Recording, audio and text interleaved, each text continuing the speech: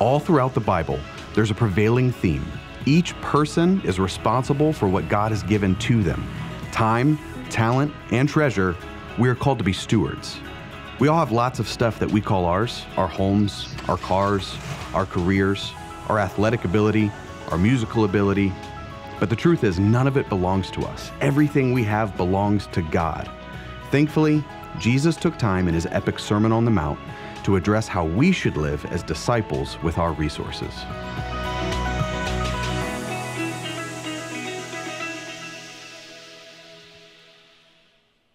What's up, Manna Church? I want to say a welcome to each and every one of you. I'm going to do this a little bit differently. Each and every one of you right here in this room with me, but we have some folks joining us on the other end of that camera, whether you're right here at Cliffdale or at any one of our sites here in the Fayetteville-Fort Liberty region. Maybe you're at a microsite, wherever you are all across the military highway. Can we make them feel welcome?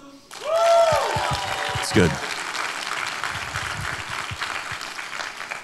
Today on Veterans Day weekend, I thought it appropriate that we have a guest who's really more than a guest. Pastor Jim Laffoon is a veteran. He served, but he was best man in my dad's wedding. He cut his teeth in ministry here at Manna Church from a very early age, but what's happened in Pastor Jim's life from then on has been amazing. I've known him my entire life. He really is a prophet of prophets. He prophesies to so many churches all across the nation and across the world, but he always takes time out of his schedule to come here and to invest in us here at Manna Church. So really, when I say we have a guest this morning, we really have more than a guest. We have a member of the family, Pastor Jim Laffoon. So I wonder if you would please put your hands together and welcome to the stage, Pastor Jim Laffoon.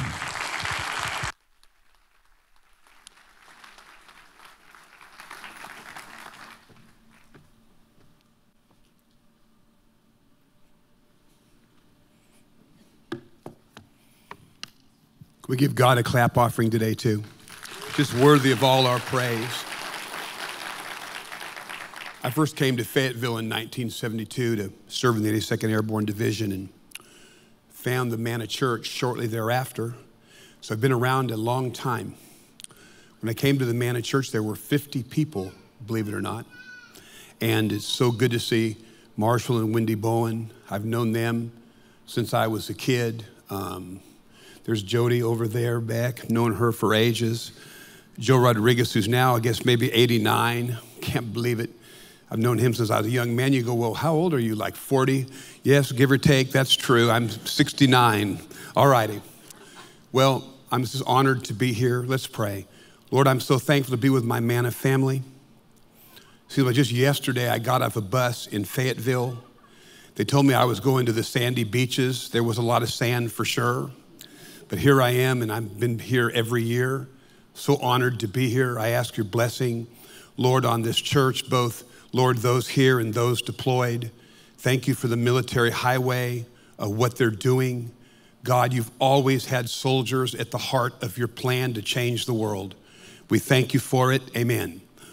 Before I get into our stewardship message, Pastor Chris has asked me to comment a bit on the world. From time to time, by the way I'm wired, I see world events that are coming, and I have for a good long time now. So I want to comment on where we are in the world, what's happening. And I want to tell you, nothing takes God by surprise. So I'm going to take about 5 minutes and kind of brush through the world, and then I'll go right into stewardship. When you begin to look at COVID and all the things that have gone on, probably my first glance at all that would have been the last day of 2018. I attend a multi-ethnic, multi-site church in Brentwood, Tennessee, which is part of Nashville. I'm rarely there, maybe once a month, and I serve on the board there and an elder there. I have for many years. And I always speak on New Year's to give a little Happy New Year's service word. This would be the unhappy New Year's. I was sitting on the front row, and the Lord began to speak to me and reveal things to me, and I saw a terrible, terrible shaking coming to our country. I saw New York crushed. I saw the West Coast stand on end. People begin to leave, scared to death. I could just feel panic everywhere. Who'll save us? What's going to happen to us? And I realized, okay, minimally, our country's getting to walk into a terrifying crisis. And I kept hearing the word 17 months, 17 months, 17 months. And I saw the Lord reach out and catch the country. And as I was seeing the rest of that, our pastor there, he's African-American, and he said, I now introduce our board member for a Happy New Year's. Anyway, that was the famous last words. And I got up and began to speak about what was going to come on the country. I said in 17 months from when I was standing there today, there would come another time of God dealing with America's ethnic pain. Of course, 17 months later, Mr. Floyd was killed in Minneapolis, and went on to tell the church, and the side I'm in is probably 60, 70% African-American. I said, brothers, sisters, listen, God's going to use our church. We're coming to a time of terrifying ethnic tension in the country. I said, I'm here to tell you, in 17 months this will begin, but you're not to be afraid. The country's going to become so brutally polarized that many will think we're going to end up in anarchy. In the end, we're going to end up in an outpouring of God's Spirit, and revival is going to come. And that was kind of my first glance, and by May 18 and 19 of 2019, I'd already met with key leaders from across the country in January to take a look at what I thought would happen. So these things were like on tape and this and that. And I was in May 18th and 19th, I was kind of really went into the mountains to pray for 10 days of Tennessee. On the 18th, God said, listen, your country is going to get really dangerous, Jim. I'm telling you now, danger is coming to your country. I thought, well, is a deer hunter going to shoot me in Tennessee? Like, what do you mean? And he said, let me tell you, he said, you better draw close to me. The world's coming into a terrible place. The next morning, I woke up in prayer, and God said, this is what's coming. And I saw coming out of China a mindless, murderous river of death. And I wrote in my journal, to every nation it'll go, killing and bringing woe. And I knew that somehow it was man created, and I didn't know what it meant. I knew later, of course, it was COVID, and ended up in part of a prayer movement that really hundreds of millions of people prayed in 191 countries. But during all this time, I never lost sight of the fact that what the enemy meant for evil, God meant for good. And in 2020, I'll never forget sitting there. You know, no one was traveling much, to say the least.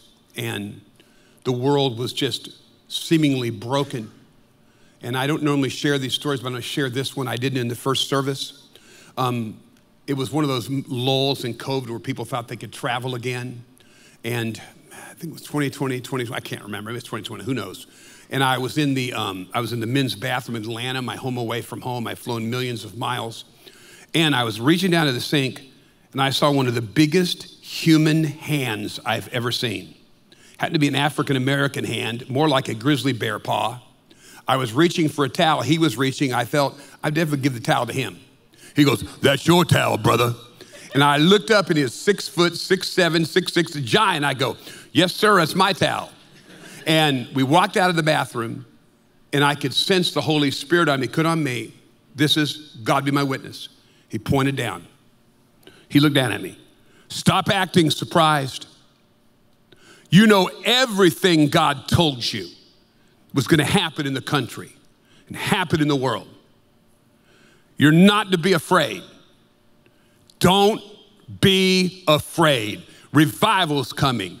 Revival's coming. God's going to use this. Then he said, I'm off to Iraq. Goodbye. Goodbye. The giant disappeared in the crowd. Now, you tell me, was that a prophet? Was that an angel? I don't know, but it was God anyway.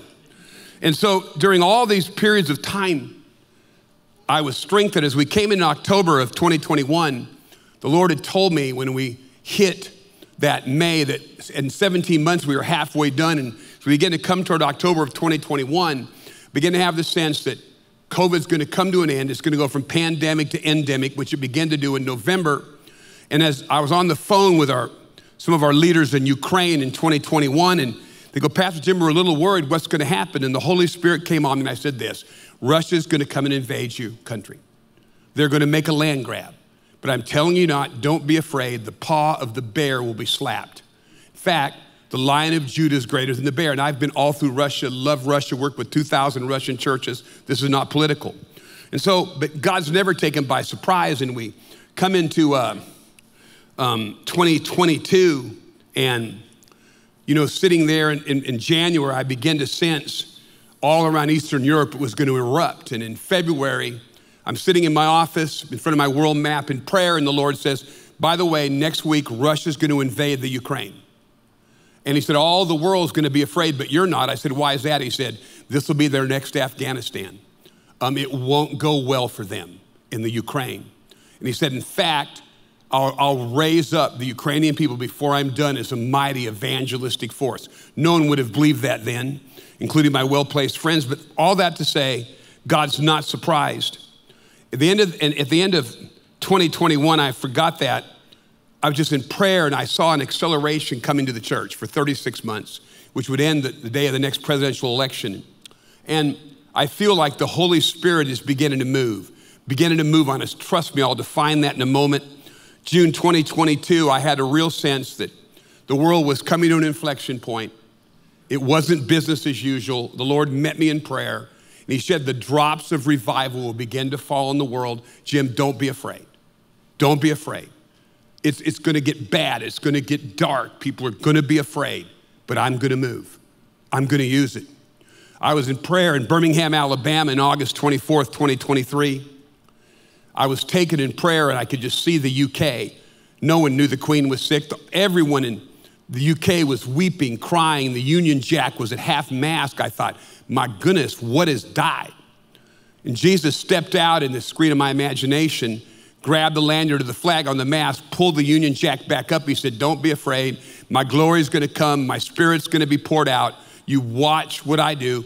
I'll open the ancient wells of revival all over the world. And the next week he said, when the Queen of England dies, you will know that my spirit is coming to the earth. I'm going to move. Don't be afraid.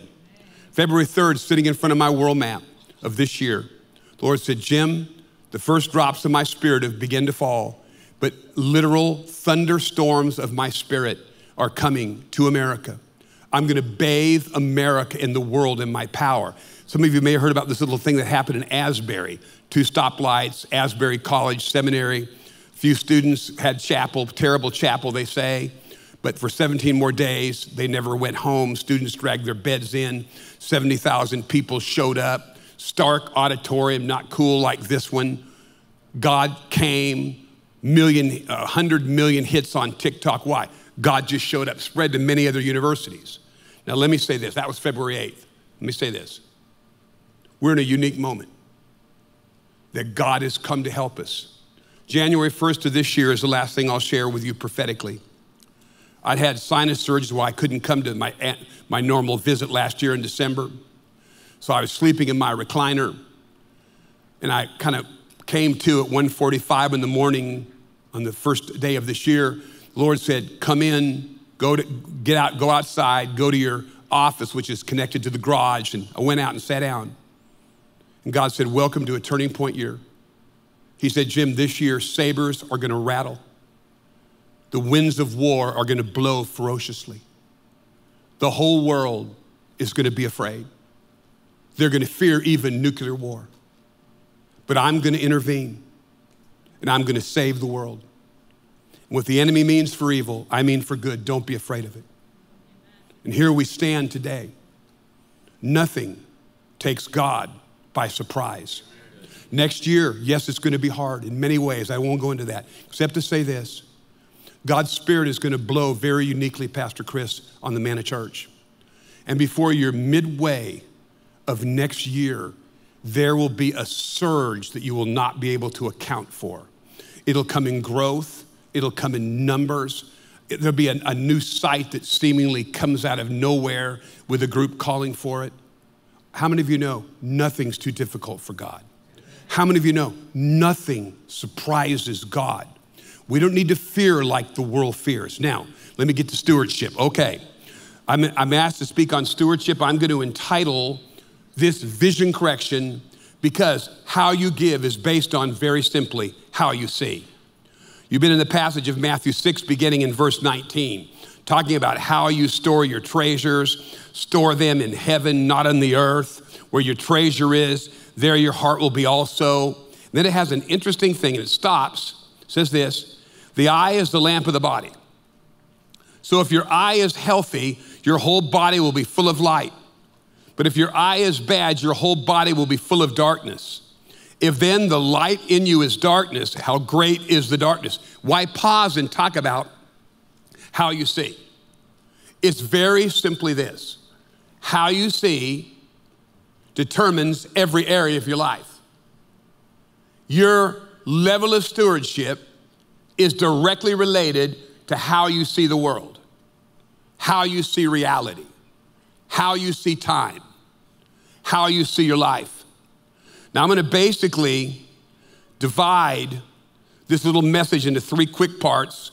I want to talk about the power of stewardship, the problem with our stewardship, and the process of correcting our vision. When you look at transformational stewardship, it is at the very heart of God's plan to change the world.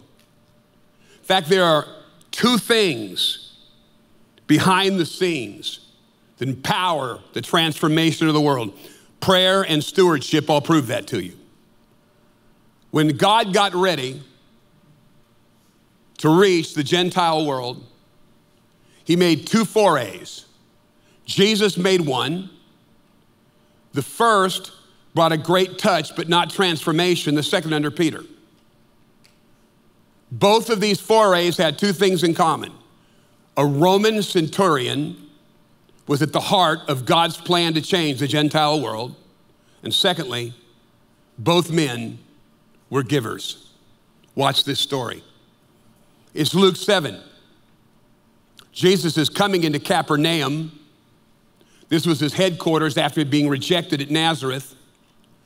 And within the next day or so, they're going to be on the way to the Decapolis, 10 cities on the other side of Galilee, Romanized under Pompey 90 to 100 years before.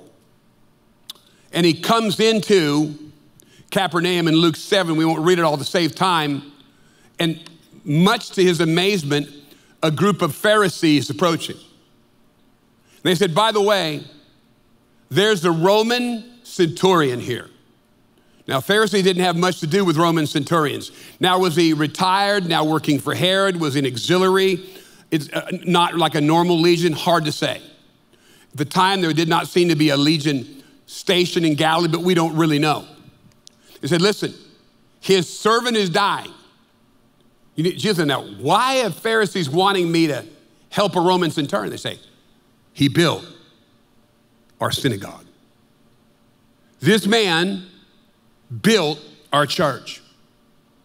Jesus says, okay, I'm going to his house right now.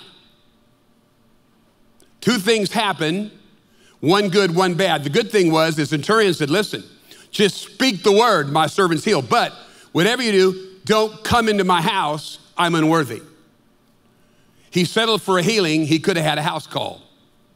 Why would that have been important? Because if Jesus would have come into his house, he would have launched his first foray into the Gentile world, not out of Peter's house, out of a centurion's house. Interesting, isn't it? A few years later, as we find from Acts 15, Peter is telling the story of how he reached the Gentiles. He's being questioned, how could you baptize these Gentiles? How could he say, well, let me tell this story. I was in prayer one day, and I was in Joppa.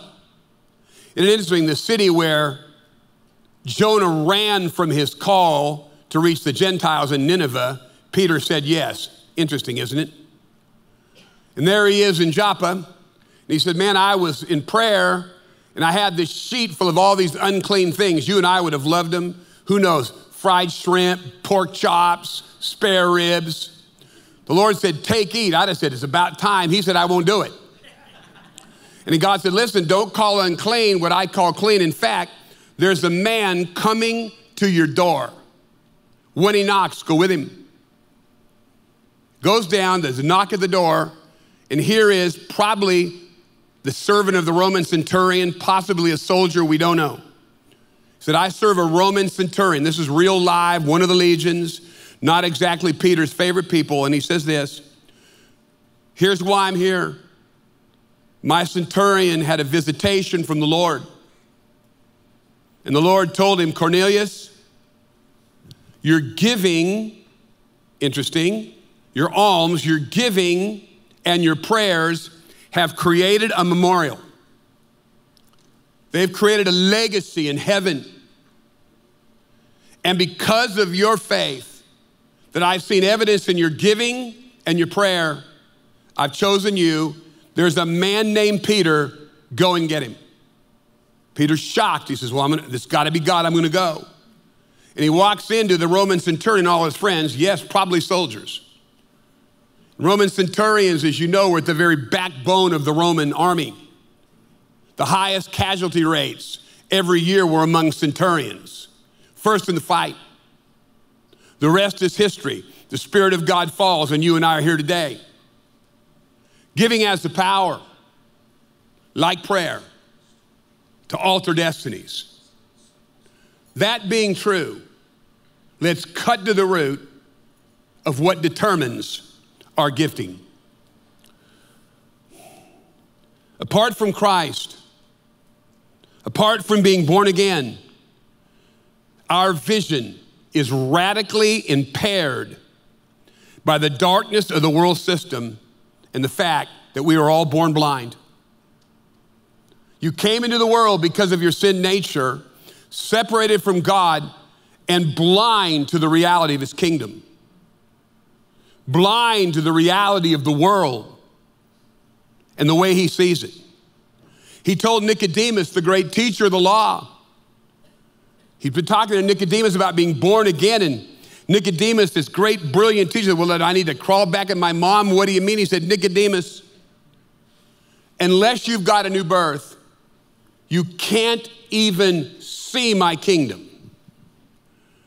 You can't even see what I'm talking about.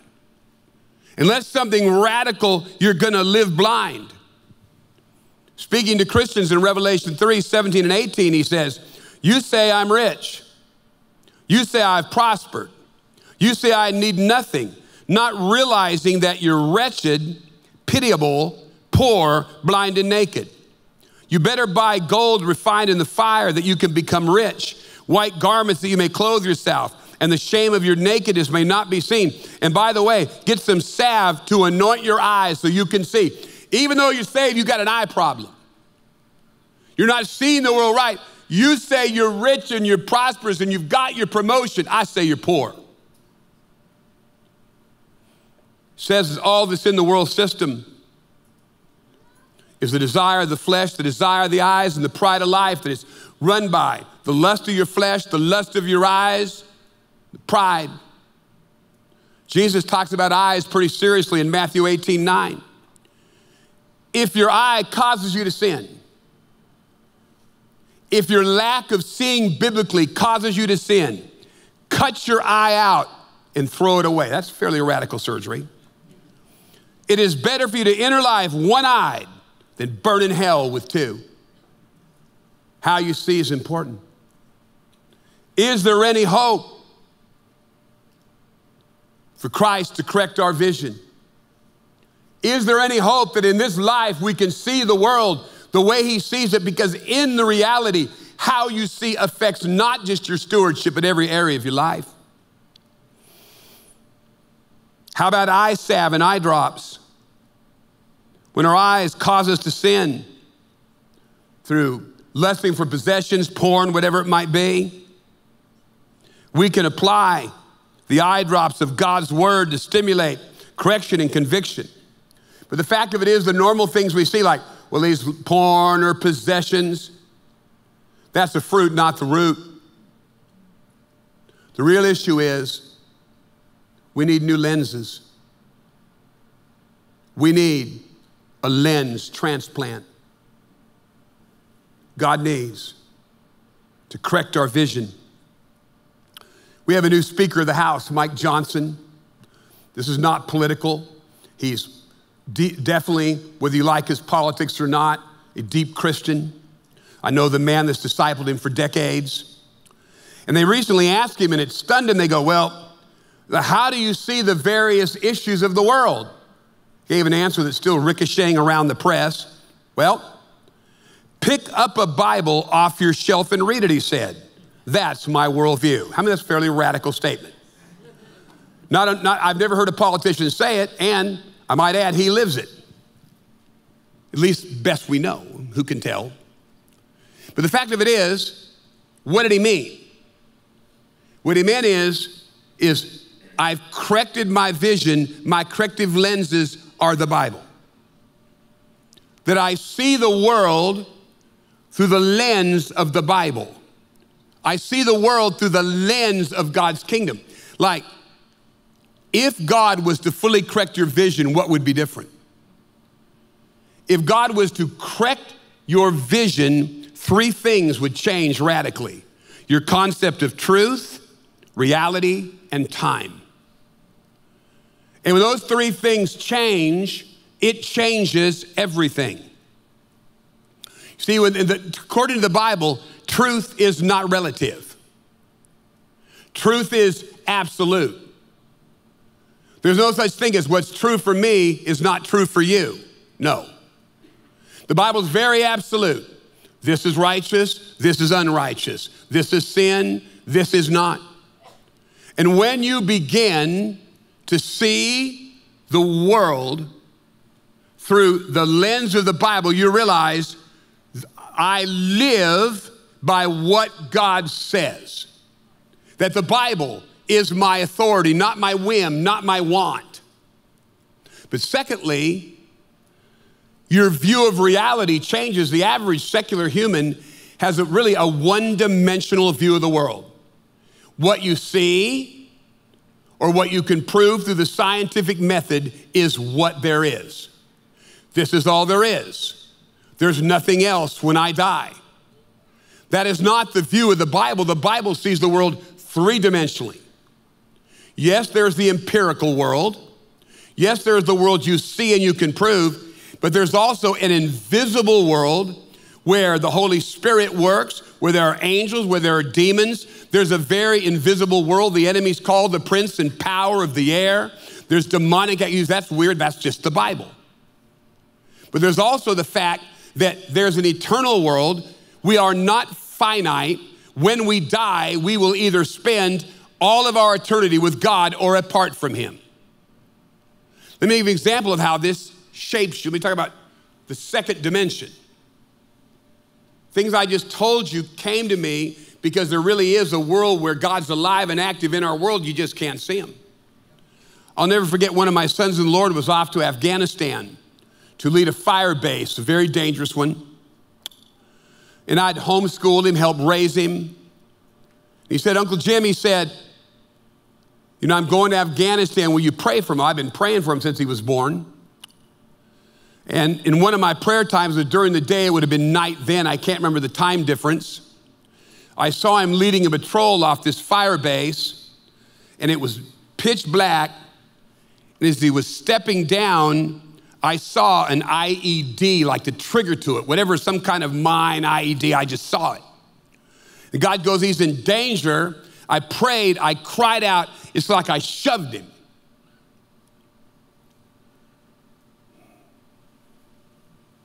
Came back home and he said, Uncle Jim, I appreciate you praying for me. One night I was on patrol, and as I was stepping down, something froze me, and I looked down and saw if I would have stepped down, I'd have died, and so would my men. Reality is not just what you see. It's not just what you prove.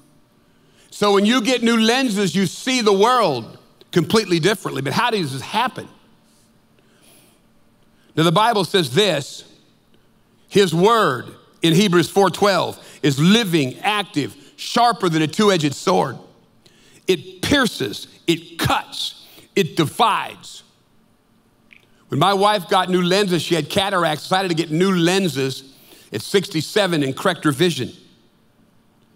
One of the foremost laser surgeons in the world is part of our church, probably the most famous.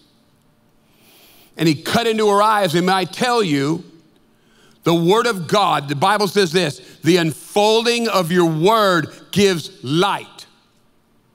And as you begin to interact with the word, hearing it in preaching, reading it, feeding on it, heeding it, obeying it, the very light of the Word of God begins to change how you see. Proverbs 20:27 says, the spirit of the man or woman is the lamp of the Lord. You really have two lamps, the lamp of your eyes and the lamp of your spiritual eyes, your spirit. And as the cutting Word of God goes into your world, year after year, you're living in the Word, hearing the Word preached, fellowshipping around the Word. Their lenses begin to change. You begin to see all reality different. Once that begins to take place, you need therapy.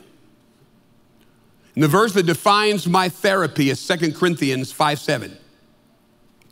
Paul said, we walk by faith, not by sight. What does that mean? In the end, I will live my life by what God says, not by what I see. I don't deny reality.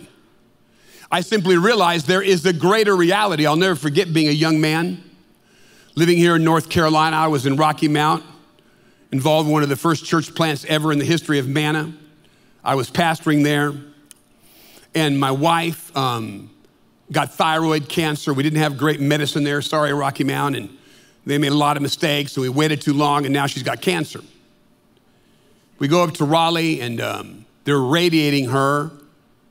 That was kind of the wild days of radiation, didn't quite know what they're doing, gave her a stroke. She had a stroke in the hospital. I had 4 small children. She couldn't recognize us, talk. She finally snapped out of it, and the doctor who hadn't been hired for his bedside manner says, we believe there's really brain cancer. We're sorry to say, go home and enjoy your children. That was smart, wasn't it? And I'm driving home, but I fundamentally believe that the doctor's word is not the last word. I believe in medicine, use medicine, believe in hospitals. But the last word in my life is not the word of the doctor, it's the word of God, or I'd be dead from the hepatitis I contracted in the jungles. What is the last word? I'm going back, I'm scared to death, I got 4 small kids. And all of a sudden, the peace of God begins to rise up in me. It suffocates the anxiety. And I hear this voice, I believe to be the voice of God. Stop praying. I go, I rebuke you, devil. The Bible says pray when someone's sick. God said, ain't the devil you're rebuking, it's me. I said, well, why should I stop praying? He said, waste of your time. I said, that's scary. She's fine. So I prayed for world missions. The doctor said, well, she's fine. Whether she never had it or got healed, who cares? But I will, in the end, walk by faith, not by sight. I never deny reality. I face reality, but I always realize I see the world where there's something more powerful than human power. Now, if God was to give you a new lens, if God was to correct your vision, how might you see stewardship? I suggest it would change you in 5 different ways. Number 1, as it says in Matthew 6:19 and 20, you'd realize the safest place for my treasures is heaven. The safest place I can put my money. You know, I grew up with nothing. My dad worked 3 jobs to support us. We went to McDonald's once a month. They had 2 pairs of pants. They loved God. We pastored in a terrified, tough gang area. No regrets. But I did not grow up with a silver spoon. It's not like my parents put away for college. My dad gave me a handshake. Been good to raise you. If you want to pay your own way to college, you can live here free. Like, I grew up with different parents. You know, thank God for them, but I didn't grow up with it. But I did grow up with givers. Mom and dad were tremendous givers. And I began to realize the safest place for my money is that money I sow in the kingdom. I began to realize that God promises to supply all my needs, not my wants. He does supply my needs. He does take care of me. I began to realize that I could live on God's economy, and that's described in 2 Corinthians 9:6-11. The point is this: whoever sows sparingly will reap sparingly. Whoever sows bountifully will reap bountifully. Each one of you must give what he's decided to give. Don't be reluctant. Don't be manipulated. God loves a cheerful giver. God can make all grace abound to you, so that having all sufficiency in all things at all times, you can abound in every good work. As it's written, he's distributed freely. He's given to the poor. His righteousness endures forever. He who supplies seed to the sower and bread for food will supply and multiply your seed for sowing and increase the harvest of your righteousness. You'll be enriched in every way. Why? To be generous in every way. I began to realize that God has his own economy. It's called sowing and reaping. I have never, ever in my life given to get, but I've never ceased to get when I give. Kevin and I minimally are 20% givers for decades now. I don't regret it. I'll never forget when a great apostle came to my church when I was pastoring. I said, preach on stewardship. It was the worst decision of my life. He got up, he said, well, Brother Jim has asked me to preach on tithing, but I ain't tithed for years. I thought, oh man, you're messing up my church. He goes, 20 years ago, the Lord came to me. His name was Earl. He said, Earl?